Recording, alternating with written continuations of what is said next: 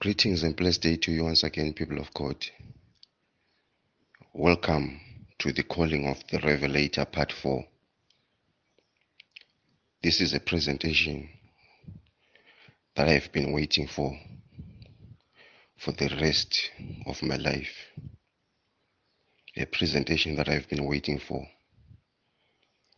from the day that I was born.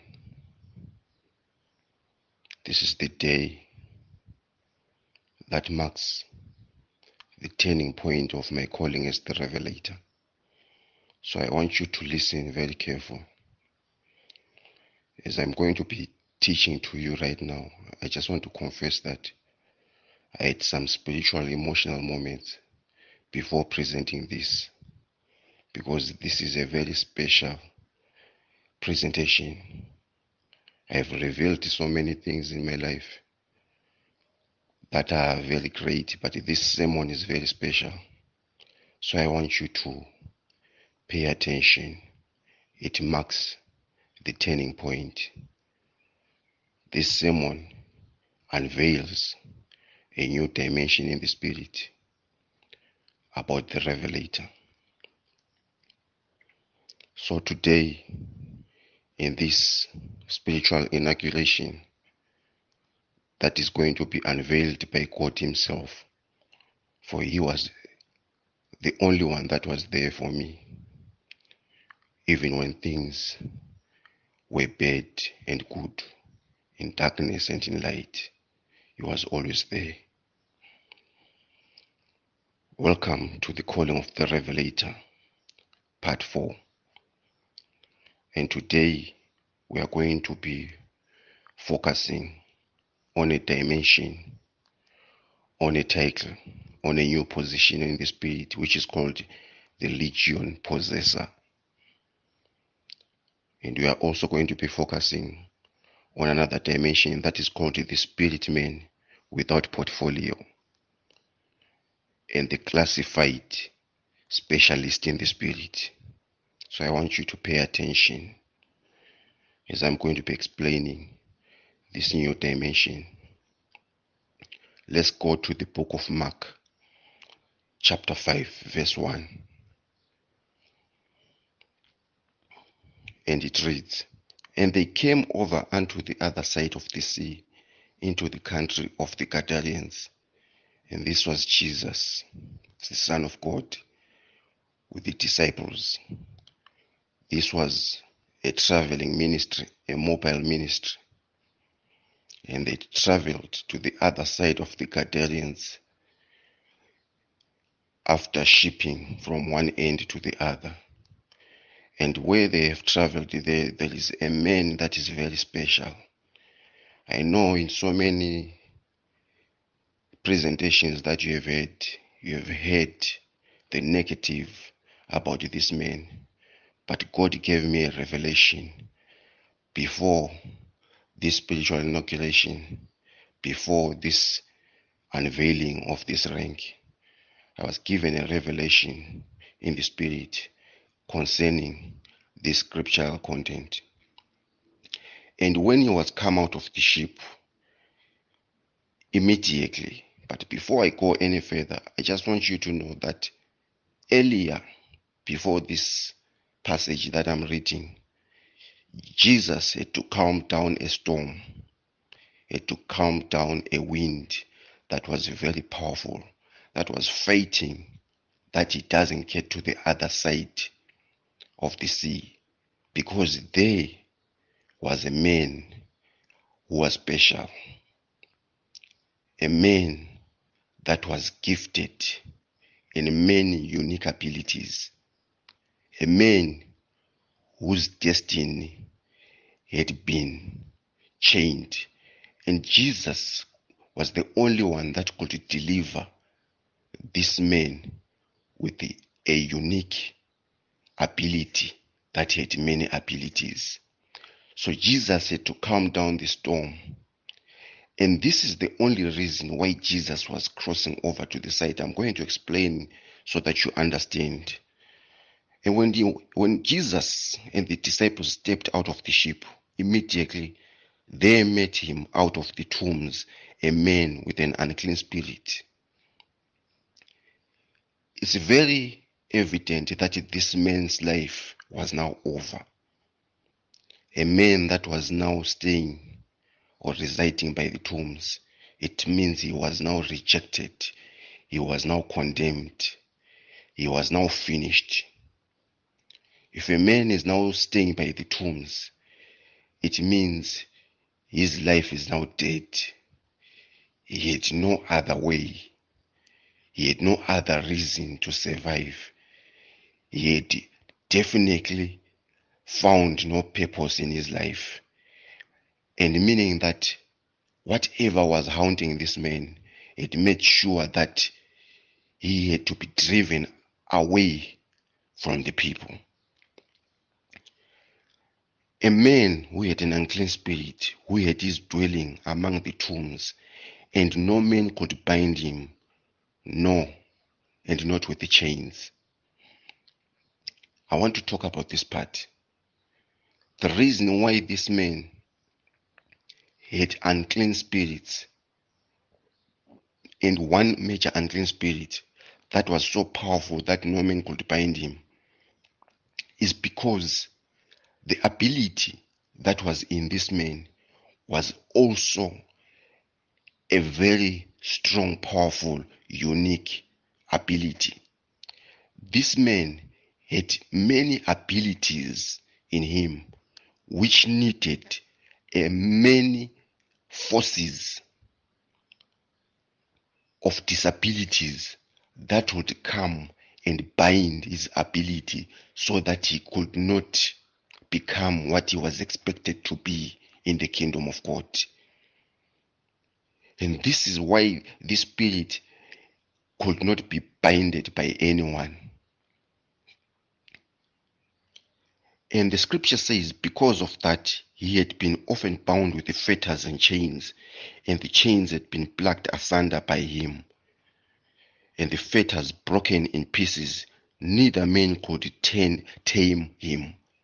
And the people that were around him could only bind him with chains. They could not deal with his situation spiritually, but they could deal with his spiritual situation physical, which was an irrelevant way of dealing with his situation.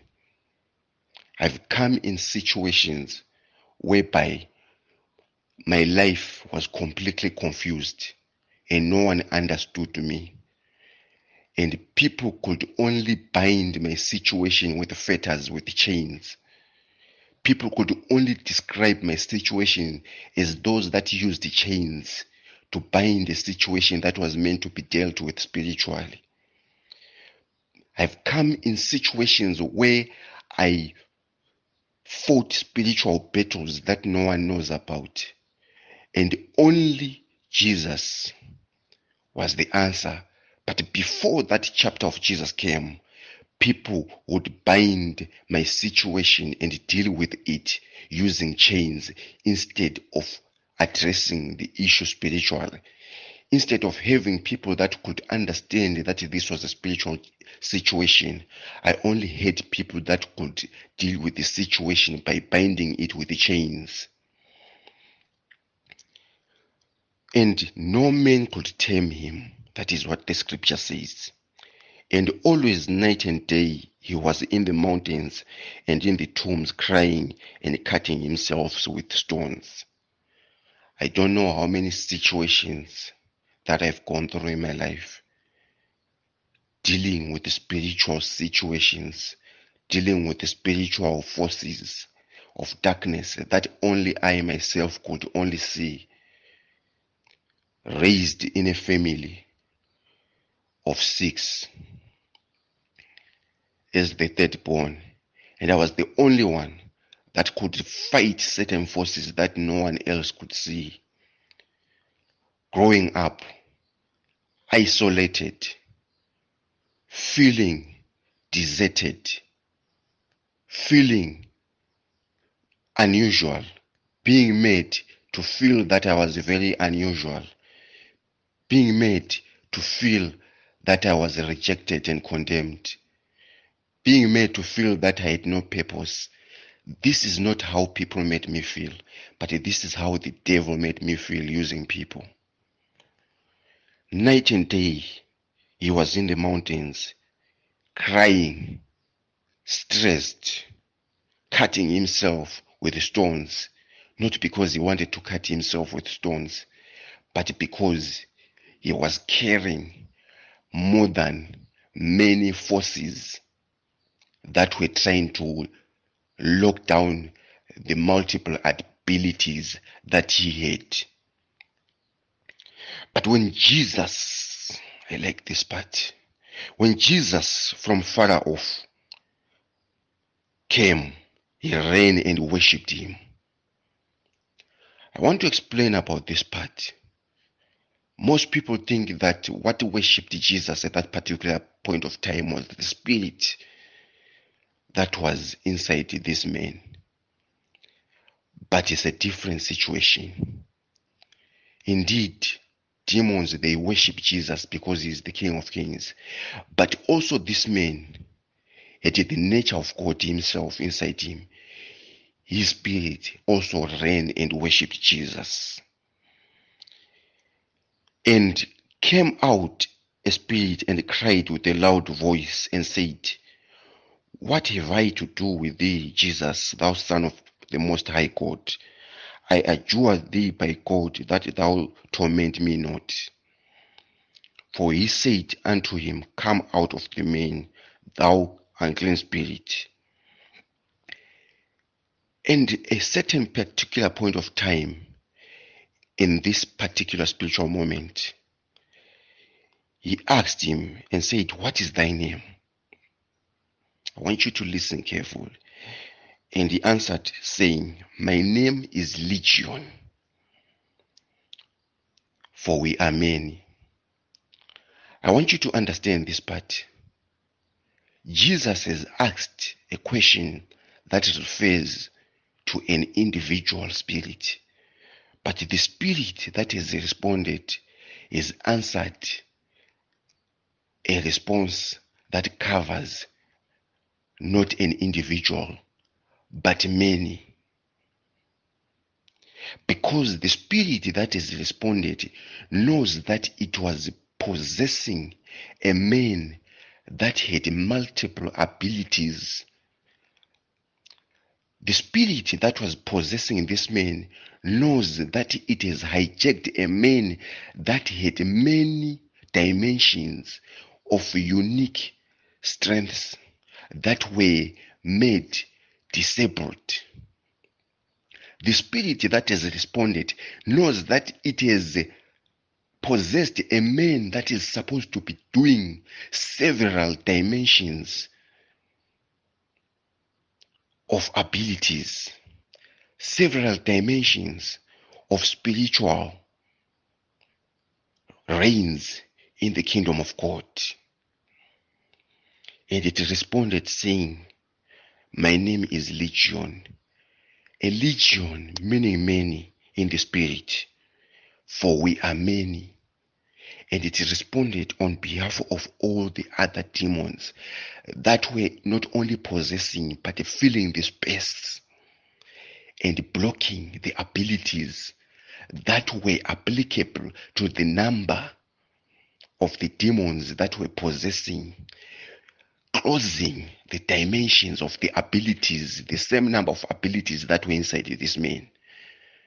For how can you be possessed by a legion if you are useless? For how can a chief demon that calls itself legion, because it is accompanied by many representatives of other demonic spirits that count up to a number of 2,000. They leave other useless bodies only to flock to one man. What was special about this man? It means there was something special about this man that I want to unlock. I want to talk about the legion possessor, the possessor of abilities, the possessor of all powers, the possessor of multiple colors, the possessor of multiple colors, like jacket of many colors that Joseph was given. Joseph was the interpreter of dreams. He was given a jacket of many colors. I don't want to expand this, people of God, but I want to explain this spiritual rank so that you understand it.